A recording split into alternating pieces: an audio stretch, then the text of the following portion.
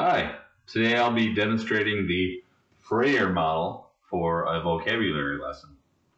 As you can see here, we have a graphic organizer with 4 different boxes, one with the definition, one with characteristics, one with examples, and one with non-examples. And then in the middle we have the circle with the vocabulary word we are looking to define and teach. The word today is pliable. So for pliable, we first need to start off with the definition.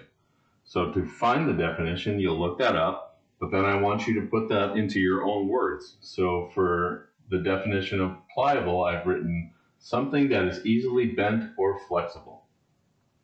So once we have that, we move on to characteristics, which are descriptive words that describe the word pliable.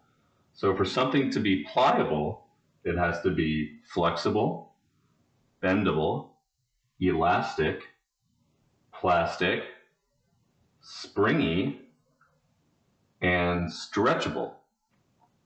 So once we've found the characteristics, we move on to specific examples of what items are pliable. To start off with, we have a sapling, which is also a young tree, and that looks like this. As you can see, it's very pliable, it's bendy, springy, it's bendable, it's elastic. The next example is an eraser. You can look on your supply box and find the eraser and find that it is very springy and elastic. Next example is a sponge. As you can see here, is very bendy and elastic. The final example is a plastic cup. As you can see here, I can squish it and bend it, and it's plastic, obviously, springy, springs back into shape. So finally, we're going to look at non-examples of the word pliable. First is glass.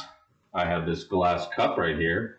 Obviously, it's very hard, it does not bend, it does not spring, it's not spongy or elastic.